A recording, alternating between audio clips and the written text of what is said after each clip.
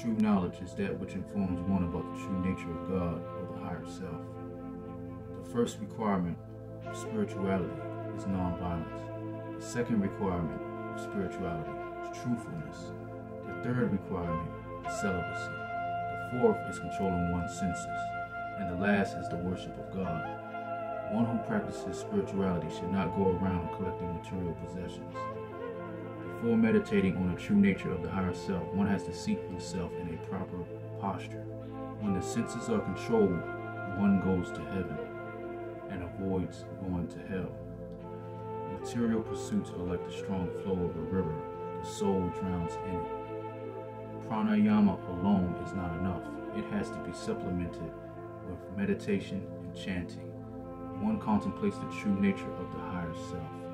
Alright, so we're going to break this down. It says true knowledge is that which informs one about the true nature of God or the higher self. The first requirement of spirituality or yoga to yoke yourself to that God or that higher self is nonviolence. So we're going to break this down with the seven, glands, the seven worlds or the seven chakras like we do in many videos. That first requirement is dealing with the heart chakra, right? Nonviolence. It says the second requirement of spirituality or to yoke yourself to God, yoga, is truthfulness. It's the throat chakra, right? Truthfulness. It says the third requirement is celibacy. Celibacy is the sacral plexus, right? The second chakra, the Swadhisthana chakra. It says the fourth is controlling one's senses. The senses, all five of them are centered around the intuitive realm of the chakras, which is the solar plexus. That's the senses. It says, and the last is the worship of God. The worship of God will be the crown chakra, right? The worship of God. It says, one who practices spirituality or is attempting to yoke their soul to God should not go around collecting material possessions. Very key. Material possessions, we cannot forget, is the root chakra. That's the first chakra. The base of the Muladhara chakra, the first one. That's the chakra for survival. So that's why it's saying if you're trying to yoke yourself to God at these higher realms and trying to practice spirituality or yoga, true spirituality, one should not go around collecting material possessions. It says before meditating on the true nature of your higher self, one has to seat oneself in a proper posture. So very simple. So there's many different types of meditation, but just on the basic, simple level, without any training, without any practice, you need to sit yourself and detach yourself from those five senses. Get control over the five senses. Remember, that's the fourth requirement we read earlier. And so why it says one should not chase material possessions, that's the root chakra. One should practice celibacy, sacral plexus. One should control their senses, solar plexus. One should practice nonviolence, heart chakra. One should practice truthfulness, throat chakra. So at that point, now you're sitting in meditation. So it says before meditating, so before you meditate, you have to have all of those requirements, right?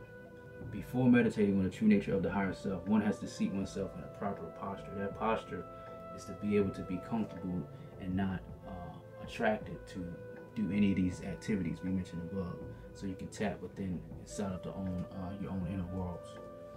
And it says when the senses are controlled, so when your five senses are under control, right, one goes to heaven and avoids going to hell.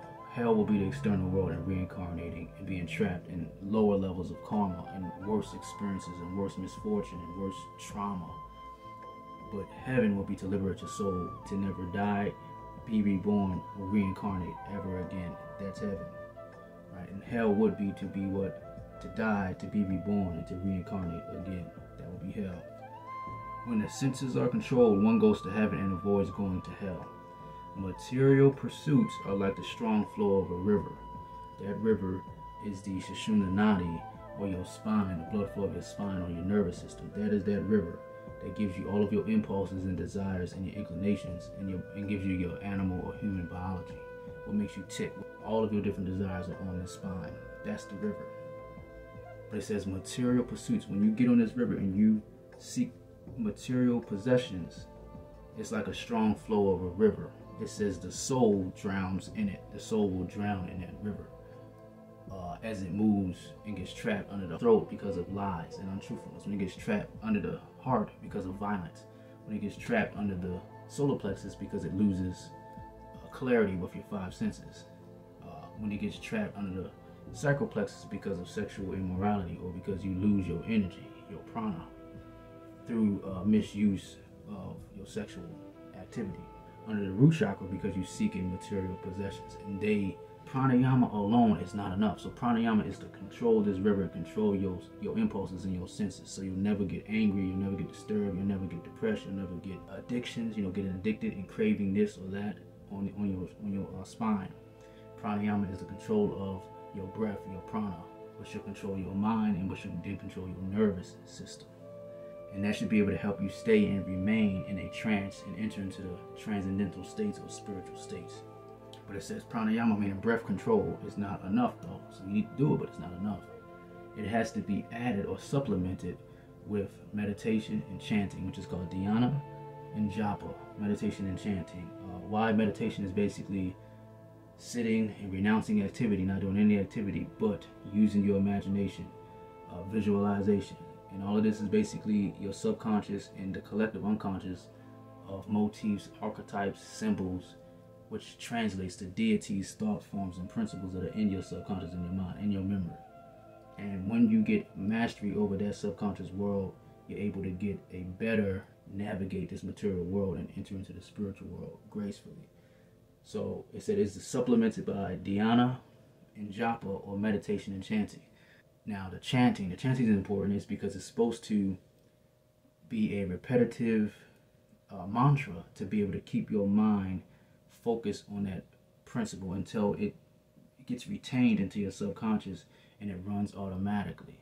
So if you chant a mantra for, let's say, a week, the remaining part of that month, you'll have that mantra stuck in your subconscious, in your mind, and it'll be a part of the way you tick and the way that you think. The more divine the mantra, the more divine your thoughts will be able to help you navigate through this physical world.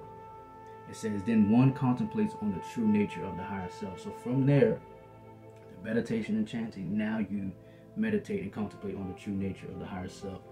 And in those meditations, that's basically sitting, closing your eyes, and you deal with the implications and the circumstances of what it means, of what happens after you die, what happens before you were born, who are you really beyond this physical body, who is all of the different people that you have known, what are all of the circumstances of your life, what is misfortune, what is fortune, what is karma, what is reincarnation. All of these different motifs and concepts should be meditated upon until you do something called Atma Vikara, which is self-inquiry, and you get to the root of who you really are.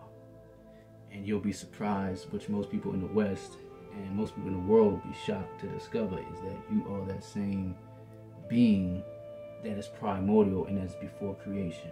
Right now, we are living in the dream of that supreme being, or that supreme deity. And that is what contemplation and meditation should help you discover. But if you already have inhibitions and you have doubt before you even get started, then you're already going to be misled and distracted. So you have to have confidence, conviction that you'll be able to discover the biggest mystery that has ever been spoken of or revealed to the world. And you'll be able to discover it on your own through this practice that we just laid out today. Oh yeah, and that mystery is what we would call heaven, the spiritual world, the afterlife, the transcendental worlds, other dimensions, higher dimensions, etc., etc. There's many names and many cultures and many different ways to describe it.